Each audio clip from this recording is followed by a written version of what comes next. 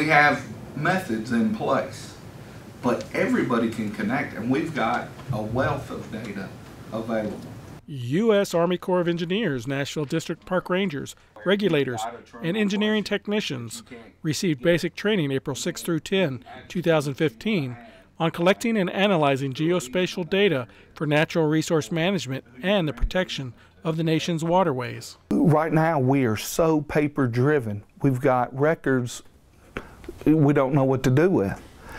But we can take that same level of data and put it into this digital format and attach it geospatially, and now we've significantly reduced the footprint and dramatically improved the capability and use of that data. The group also hit the streets of Nashville to get hands-on practice with a handheld GPS unit.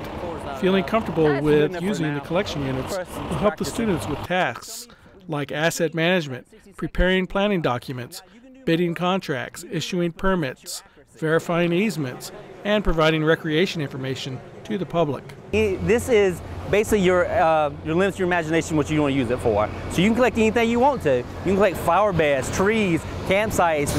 It's all up to them. So eventually it will reach back to the public and give them a better understanding of what we have and what we offer at the Corps. One park ranger said the training will transform how the lakes manage natural resources and will limit the amount of time they spend looking for information contained in storage and filing cabinets.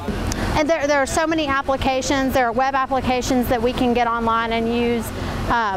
There are certain layers that you can turn on and off so you can see where the watershed is, where potential wetlands are. Any kind of projects that are going into those potential wetlands, you can overlay those layers to be able to make better management decisions and, in the work that we do. A regulatory specialist working in Eastern Tennessee said he sees value in using geospatial technology for collecting and inputting data into a regulatory database for record-keeping purposes and permitting actions. We often will trade information with consultants in the permitting process, especially when it comes to defining our jurisdictional reach in streams and waters of the U.S., that the consultants will go out and take data points and create maps and send us information, often in GIS format, which we then take and import into our own systems, be able to analyze, produce our own maps, and then upload into our regulatory database for our record keeping and permitting process. The ultimate goal of the training is simply to improve processes